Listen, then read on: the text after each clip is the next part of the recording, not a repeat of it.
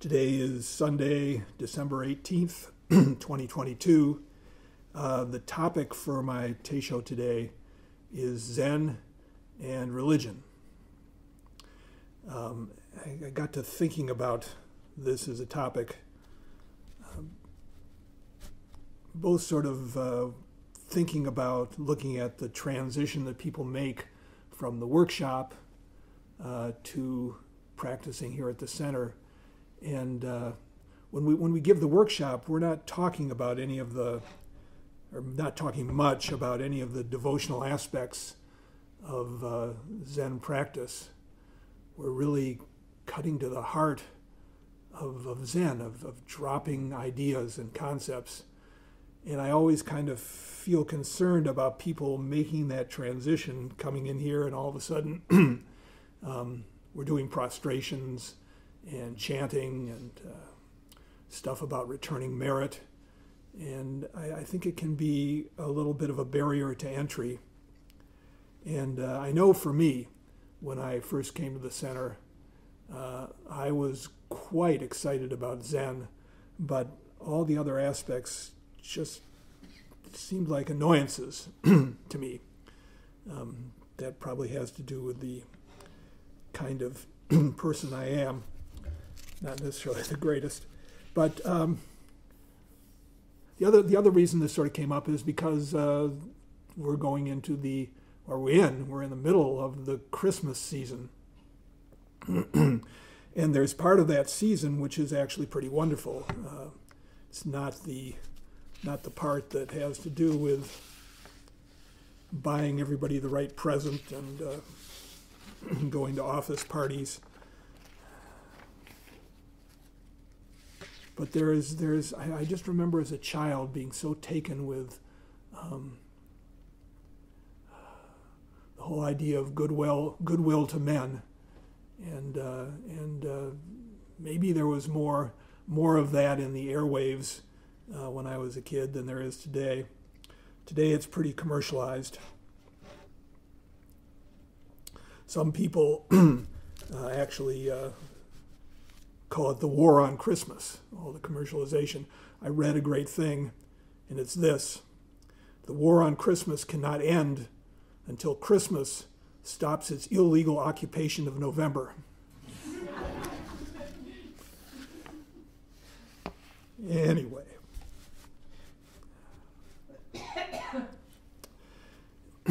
Zen practice, Zen Buddhism, arose from within Buddhism. But we teach, Roshi, Kapleau, Bodhin Roshi, all of us have always taught that it can be practiced by followers of any religion or followers of no religion. So we have the whole question, is Zen a religion? And people have different answers. So I want to go first to somebody in our line, Yamada Roshi. If you've read The Three Pillars of Zen, you've read his enlightenment account. It's quite remarkable. He already had met Philip Kapleau there in Japan, and I think part of perhaps the trigger for his Kensho was Roshi Kapleau's total obsession with the idea of coming to awakening. And I remember in the book he says, tell him it's totally worth it. Can't remember exactly how he put it, but yeah, it's a pretty moving account.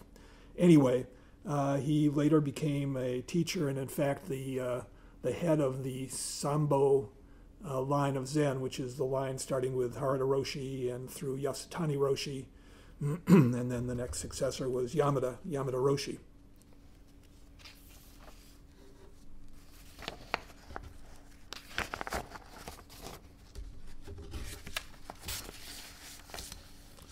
So I found an article entitled, "Is Zen a Religion?" And here's his answer. Zen is not a religion.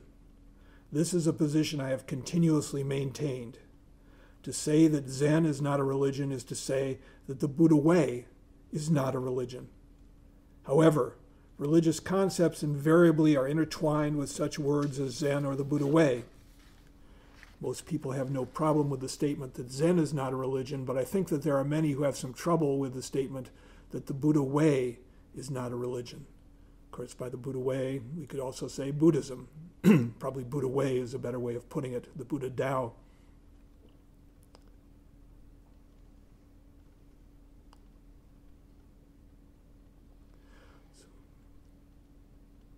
Why is Zen not a religion? Why is the Buddha way not a religion? Well, he goes into the question of what a religion is, and he says, I will use the definition, a definition which seems to be representative. This is from something called the Kojian. I have no idea what that is. But the definition is this: religion means activities and faith in a god or some kind of sacred being, which is differentiated from other worldly beings. And it also refers to those related structures. In other words, Yamada says, fundamental to establishing religion is to recognize a being that transcends the power of nature and of human beings. And from that, one can say that religion involves faith in that transcendent being and activities based on that faith. But then what is Zen? As I am always saying, Zen is experientially finding one's true self and the effort to personalize that true self which was found. I think another way of putting personalize that true self is to integrate into one's life what one has seen. He says, put very simply, Zen is the pursuit and clarification of one's true self. It is no exaggeration to say that that is Zen in its entirety. The object of Zen is, in the final analysis, the self and nothing else except the self. It should be clear then that religion, which begins from recognition of a transcendent being that transcends the self, and Zen are totally different entities.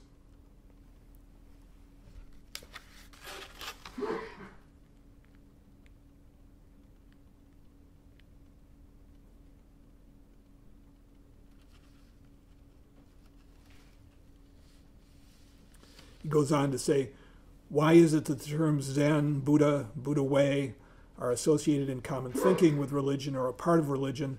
I think it is because the true self which has been found, the real self, is so far separated from the illusory self which had been seen as the self up to then. I think that's a good analysis. Even though what we're looking for, what we're heading towards, is something that's right here already. It's not in any way not here. What we believe about ordinary life, our delusion about our lives, is such a different world than the true world, than our true self. It's easy to see those two as separate. It's one of the real challenges of Zen practice, even after coming to awakening, to realize it isn't anything special. It's not anything that's somewhere else. It's not something that's waiting for us in the future. This true self that is no self is right here and right now. He says, the fact that the whole universe, all that is, and the self are exactly one and the same is something too far removed from what one had thought about the self up to then.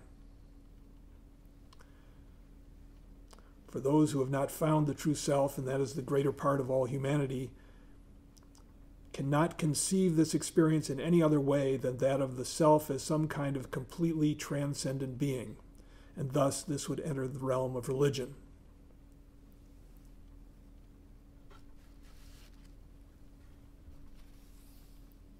And then he goes on to say how that's been sort of strengthened by the tendency of those preaching Buddhism to look upon the Buddha as a transcendent being and to emphasize his sort of separate nature. There are a lot of schools of Buddhism where they're much more sort of in the line of a theistic religion.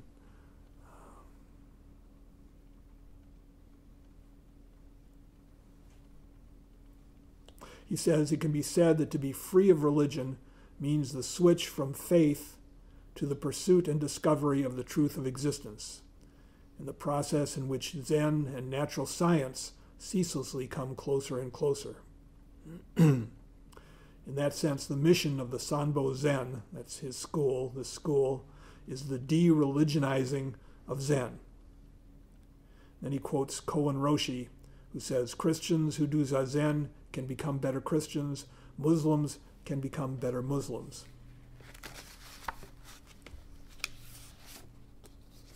Well, I guess one could argue back that what Yamada has done is set up a straw man, that by defining religion as a belief in something transcending the self, transcending reality,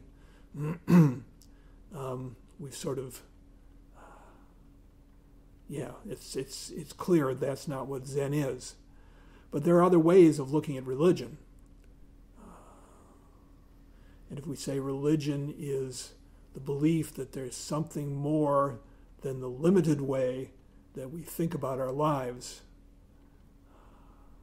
that there's something that can be discovered, that there's a reason to do the experiment of practice, then I have no problem with saying that Zen is religion. And there are a lot of other teachers and writers who have said that. G.U. Kennett, Roshi Kennett, Ruth Fuller Sasaki come to mind, both of whom wrote stuff talking about Zen as a religion. And even Yamada, even this school of Zen in which we're in, has all kinds of what most people would call religious elements. There's chanting. There are Buddha figures on the altar. People do prostrations. We take the precepts.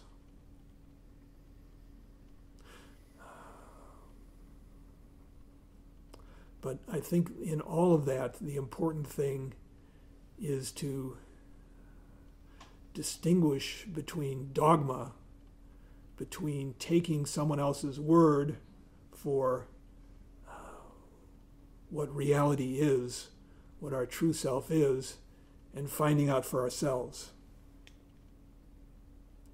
It's really finding a way beyond words and concepts.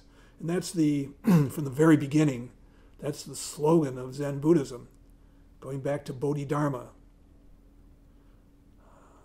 Many of you have heard these words, a special transmission beyond the scriptures or beyond the sutras. No dependency on words and letters, pointing directly to the human mind, seeing into one's nature and attaining Buddhahood. Of course, for a teaching beyond words and letters, Zen has probably produced more writing than any other school of Buddhism. And you have to, it's pointing to the moon. We all need instruction. We all need a little bit of a roadmap. But the problem is, of course, mistaking the finger for the moon. It's a natural human error, which I think everybody slips into from time to time.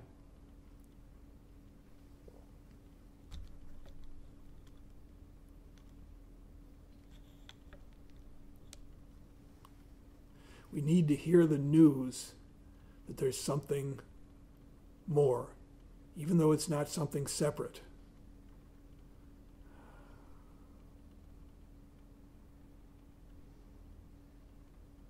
That what we're immersed in, our conventional world, the world of self and other, the world of getting and losing, it's an illusion. It's a persistent and unconscious habit of mind,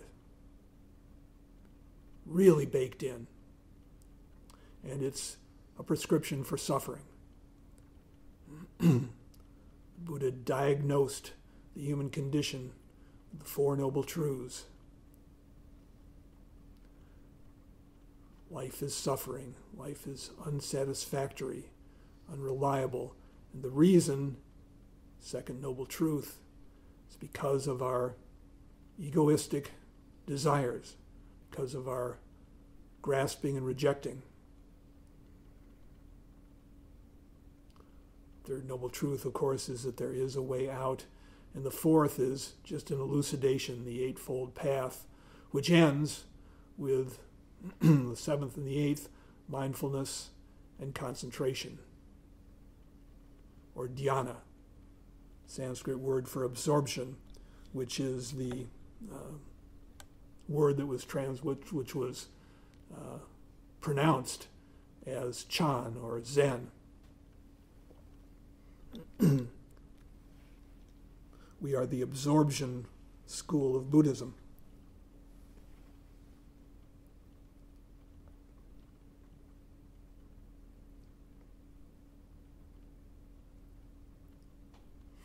But just as we need words, there are many other aspects of actual Zen practice which we could call the leaves and branches. There are things that we do that are helpful, at least for most people. Chanting is one of them. Bowing is helpful. All things that help us forget ourselves and lower the mast of ego. In almost all Zen centers, you'll see these. Not in every one, not in all. You know, when Tony Packer was actually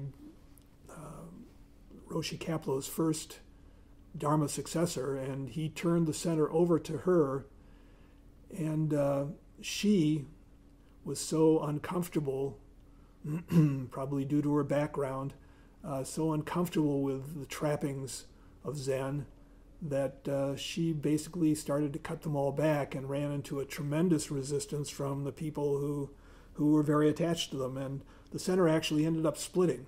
And Tony went off, a lot of people know this, but maybe not everyone. Tony went off and established her own center. And many people went with Tony and other people stayed here. And then eventually Bodhin Roshi became the abbot of the center in 1986. And as far as I can tell, the relationship between Roshi Kapleau and Tony Packer remained a warm one, a friendly one, but their ways of teaching were just too different. And whether one is better than the other is really hard to say. It kind of depends on the person.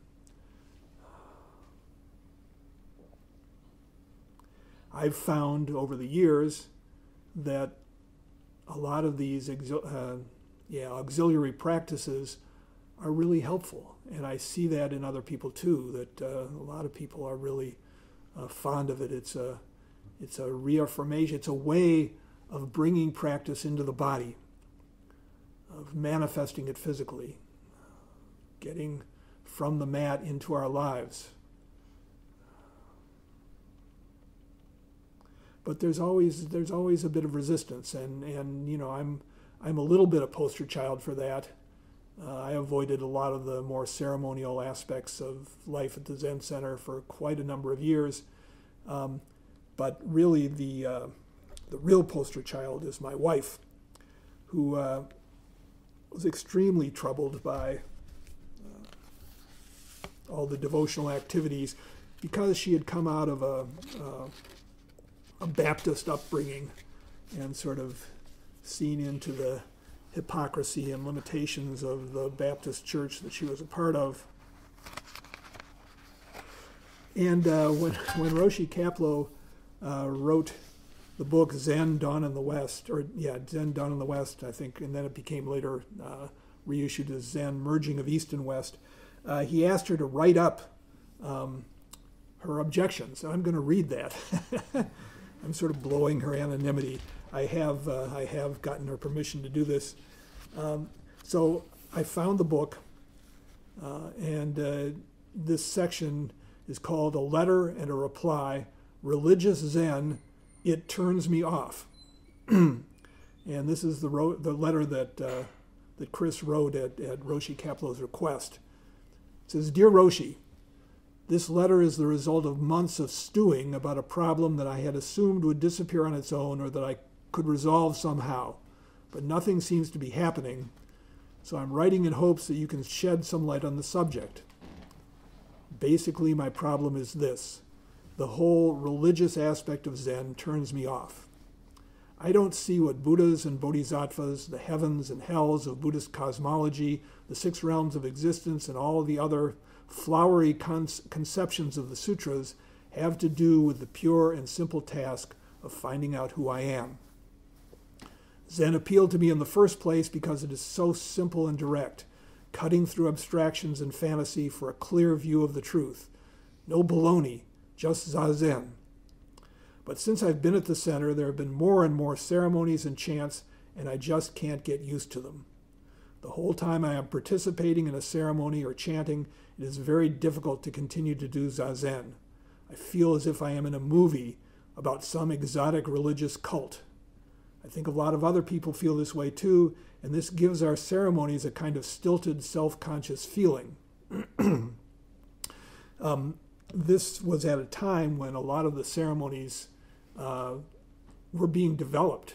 You know, when I came to the Zen Center back in 1968, I can't remember that there was very much, even in the way of chanting. It was basically sitting in Teisho. And then gradually, I remember the first time I hadn't been at the center for a while, and I came by, and there was the Hungry Ghost offering happening at lunch. A lot of those things were brought in, and so it took a while for some of those to really get into the fabric of life at the center, and there was a self-conscious tone to a lot of what we did. And that self-consciousness can still arise in someone who's coming to some of these practices for the first time.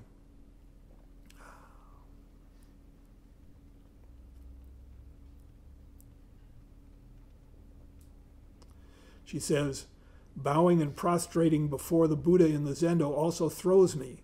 It is meaningful for me to bow to you, my teacher, for whom I feel a deep respect and gratitude. It is also wonderful to be able to bow after each round of sitting to fellow members of the Sangha whose zazen helps sustain mine. But I feel no direct, immediate relationship with the gilded statue on the altar, no sense of oneness like I feel with you in the Sangha. The plate of cakes and fruit in the front of the Buddha always make me want to burst out laughing. Who eats them anyway? If we're all Buddhas, why not just pass them around the Zendo? It's not a bad idea. If everything is Buddha, why not simply bow to each other or to a beautiful flower instead of a statue that inevitably arouses feelings of idol worship? You know, this was an obstacle for Roshi Kapleau when he went to Japan as well. And I think one of his teachers told him, Roshi Kapleau said, ancient masters would spit on the Buddha. And I think it was Harda Roshi said, if you want to spit, you spit. I prefer to bow. Actually, I've never had a problem personally with prostrating before a Buddha figure, just because it's so inspiring. Just to see that posture, that state of mind made physical, it's like I think it triggers mirror neurons in us. We sort of feel that lightness and serenity, equanimity, compassion. It's you're looking at a great work of art, really. But it is true, for some people it's a problem. Usually it goes away, but for some people it may never completely recede. And so you're left with the problem of, what do I do if some of these practices just don't feel quite right to me? Yeah, there's no easy answer to that. It's kind of the whole question of how much ritual and devotional activities we have at the center is really a question of the greatest good for the greatest number. And my hope is that even if it isn't something that speaks to you now in your practice, you can recognize that it is supportive for your fellow practitioners, for others. It's not just foolishness or play acting or self-indulgence. It's really a way of expressing our gratitude for this path. And even if you only go with Zen, if you go deeply, you'll find gratitude arises.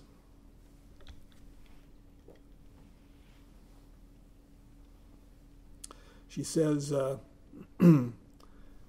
towards the end of her letter, a friend of mine once remarked that the appealing thing about Zen Buddhism is that you can just take the Zen without the Buddhism. I asked her about this, and this was actually me. She said, here at the center, at least, this isn't so. Why is religious Zen necessary, and how can I stop viewing it as a distraction and a nuisance and use it to find out who I am? Love, Carol. So until today, she was anonymous.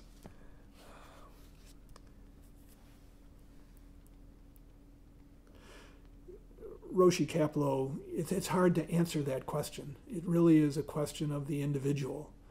And in Roshi's answer, he mentions how inspiring, some of the practices are. The atmosphere on temple night when everybody's sitting up in the Buddha hall with the large altar and the other altars that are set up. I was explaining to Chris on the way here that actually temple night has changed quite a bit then from what it was in the beginning. And the main thing that people do is just to sit. It's like yaza in the most beautiful environment you could think of, yaza or late night sitting.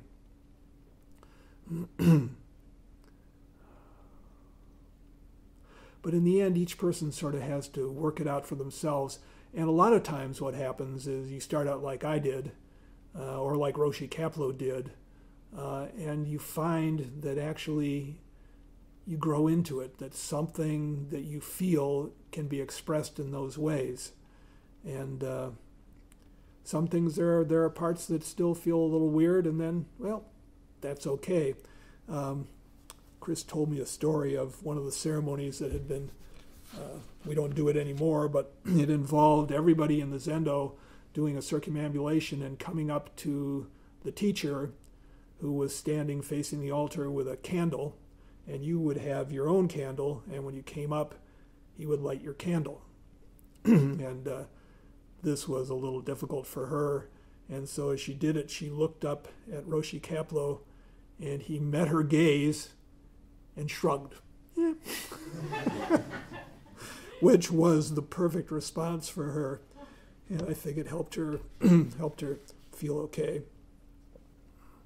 So I really haven't answered that question very well, but I just wanted to sort of bring it out in the open because I think a lot of people feel like, I don't quite mesh with this.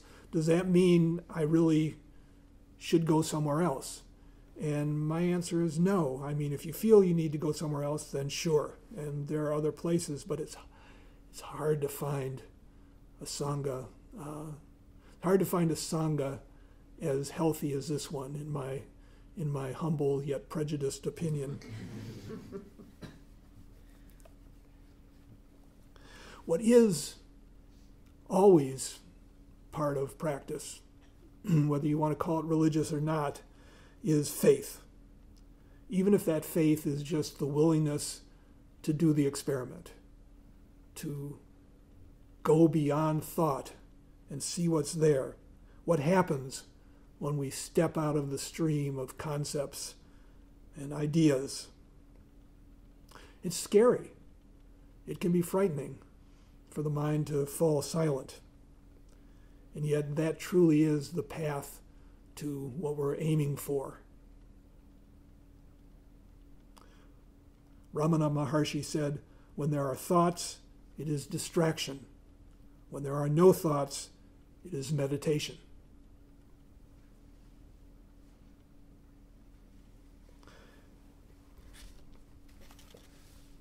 So this whole question of this faith, the faith to practice, I ran across something in Roshi's files that I think is really, really helpful.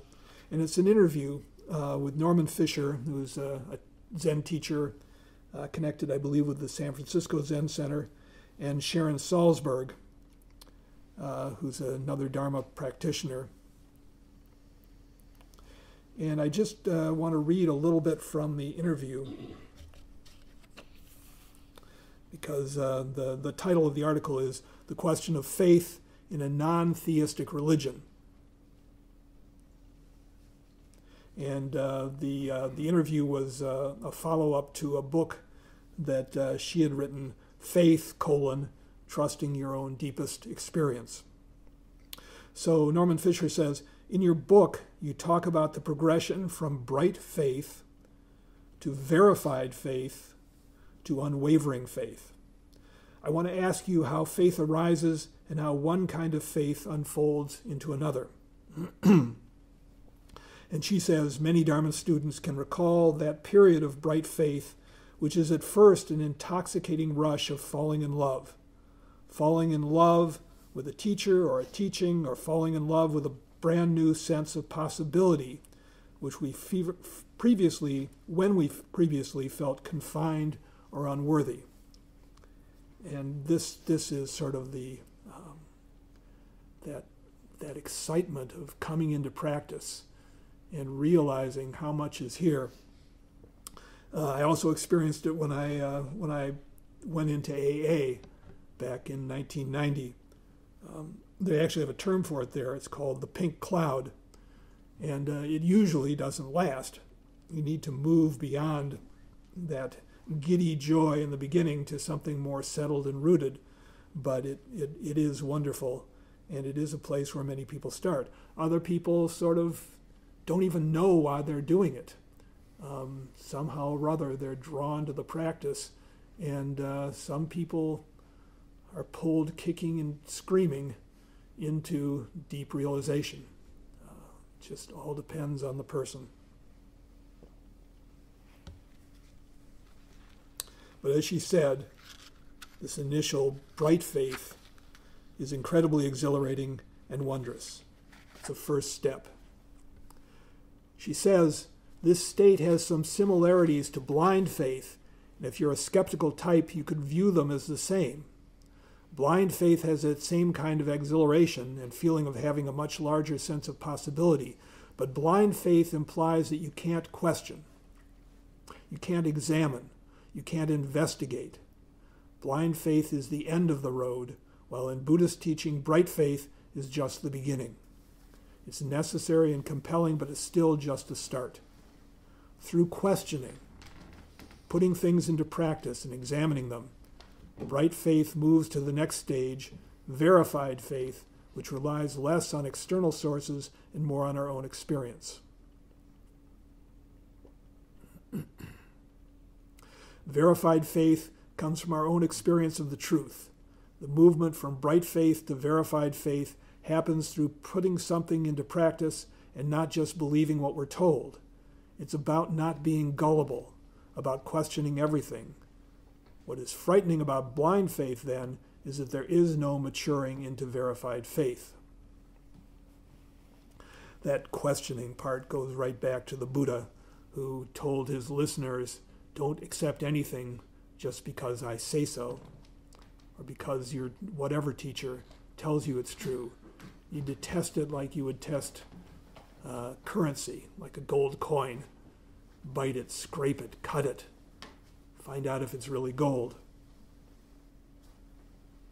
It is true that we can bring blind faith into Zen practice.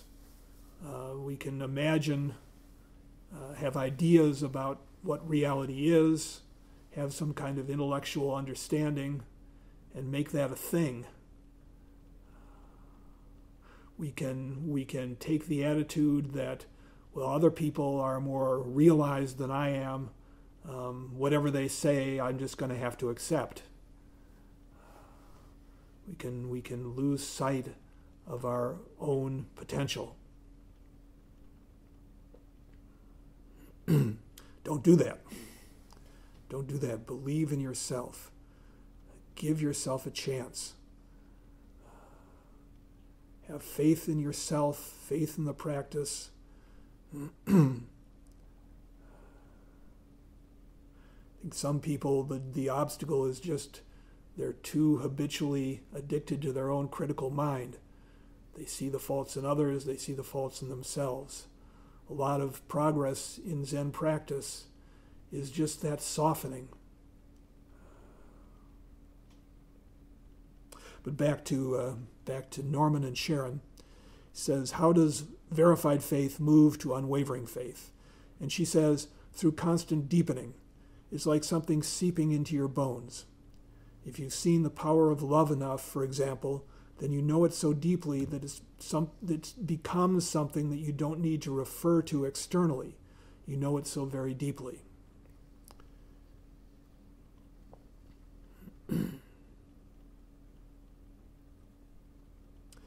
Norman Fisher says, usually when people talk about faith, as you say in the book, it's faith in something outside of yourself. Buddhism proposes faith not in something outside of yourself, but faith in reality and your own capacity to embrace it. That's the most important point. And none of us have that totally at the beginning. Remember when I first met with Roshi Kapleau, he asked me what my aspiration was, and I said, I want to come to awakening. And then I immediately said, but maybe I'm just kidding myself. I don't recall that he said, oh, no, John, you're not. He just let that sit. Gradually we realize, yeah, I can go this way. That's when blind faith, bright faith, whatever it is, begins to become verified faith. We begin to see the difference in our interactions, our ability to hold things more lightly. Enlightenment in the sense of just being lighter, not carrying around this burden of self, not carrying it quite so heavily.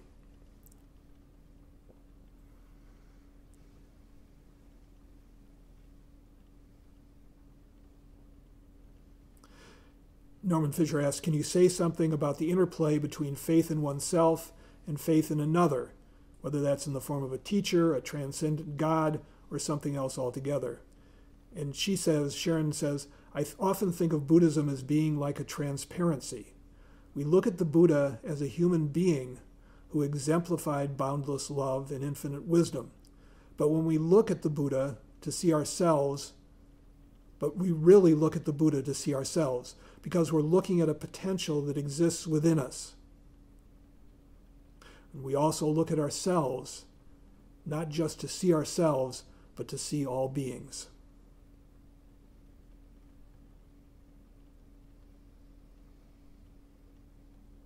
And she goes on to say that all of her teachers had the goal of seeing the students surpass them. The job of the teacher is really to be a friend, someone who helps you and not an authority. To be very careful, because teacher can say, I'm no different from you, you're no different from me, but the student will come in with their own ideas, and sometimes the teacher has some of those ideas too. It's very hard in a relationship, a student-teacher relationship, not to have a power dynamic. The teacher supposedly has the answers, the student is coming for help.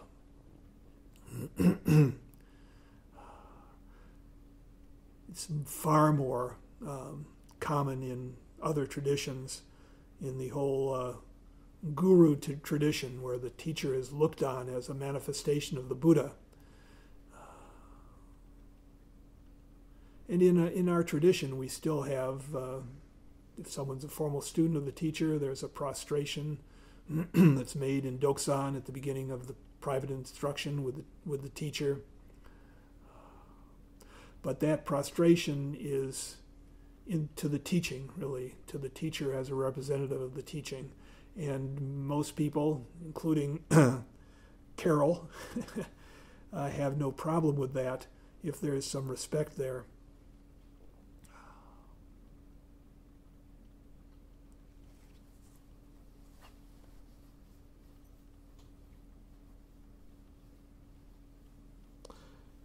Norman Fisher says, it can be tricky because one could think that faith that is not in something or someone is really just self-confidence.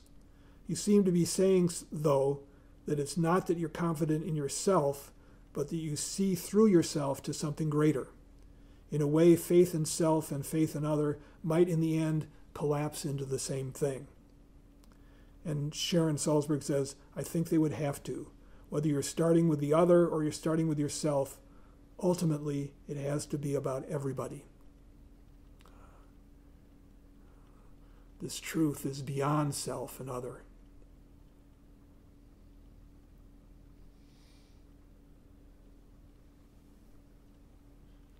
And then he gets into something that I really want to cover, so I'll move right along. He says, you take great care in the book to distinguish faith from belief, and you also talk about the relationship between faith and hope. Can you say a bit more about these important distinctions? And she brings up here the Brahma Viharas. These are the so-called divine abodes, loving kindness, compassion, sympathetic joy, and equanimity. And she says in the teaching of the Brahma Viharas, each one of these qualities has a near and a far enemy. So as an example, she gives the example of loving kindness or metta, and says the near enemy of metta or loving kindness is attachment. The far enemy is cruelty. So you can sort of understand that. The near enemy is something that's close but not quite there. And with faith, she goes on to say, the near enemy of faith is belief, is taking something, some teaching or statement as true without finding out for oneself. And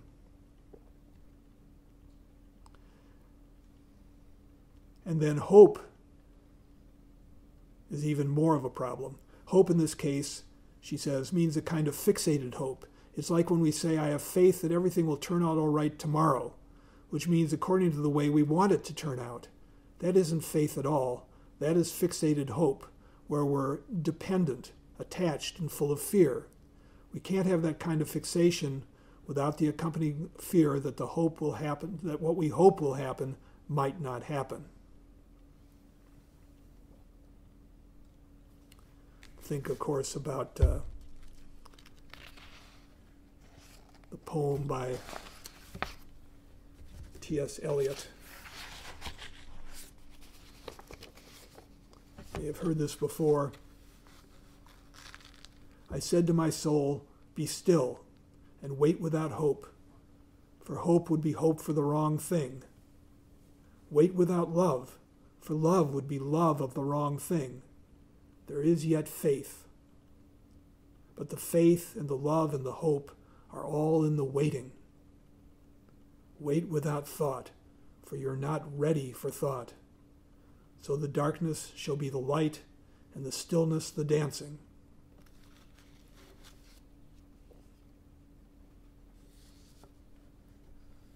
It's the faith to find out, the faith to look.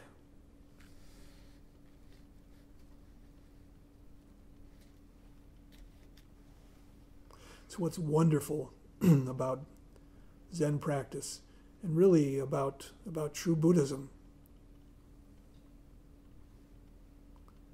It's a way of finding out the truth. It's not a belief, it's a practice. You If you looked at the home page of the website, you'll see that's right there at the top.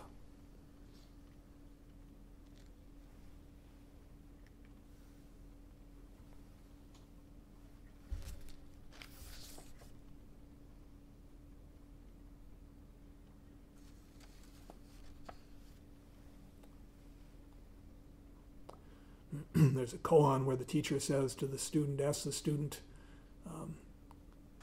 where have you come from on pilgrimage? What are you looking for? I don't know. The teacher says, not knowing is most intimate. Roshi Kapleau used to say, to go I know not where, by a road I know not of.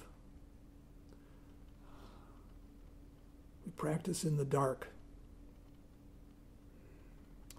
As T.S. Eliot says, the darkness shall become light and the stillness dancing.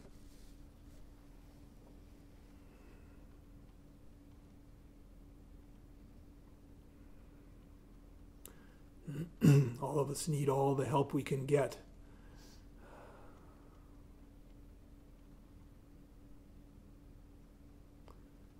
And that's what the center is for. Help people work on themselves and be of benefit to the whole world, be of benefit to life.